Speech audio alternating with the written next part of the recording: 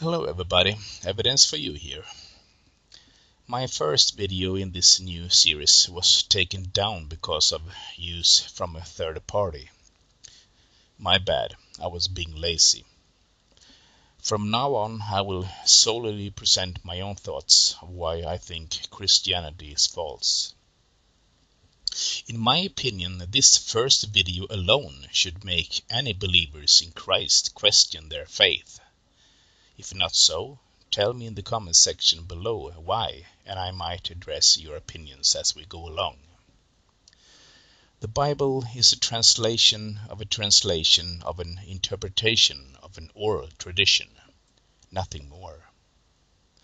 There is no original and there is no reliable contemporary text anywhere to be found.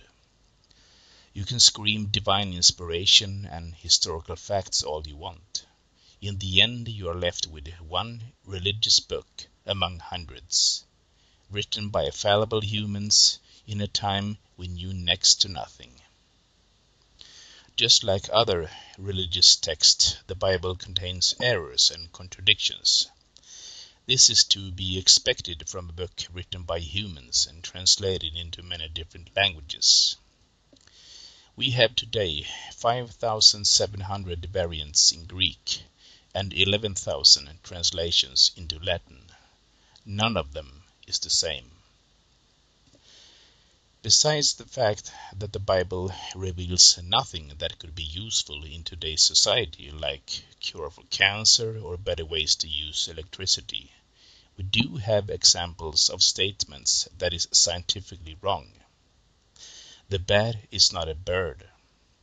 Whales are not fish.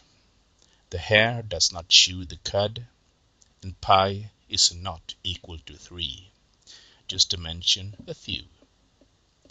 See you in number 2. That's all, folks. Take care.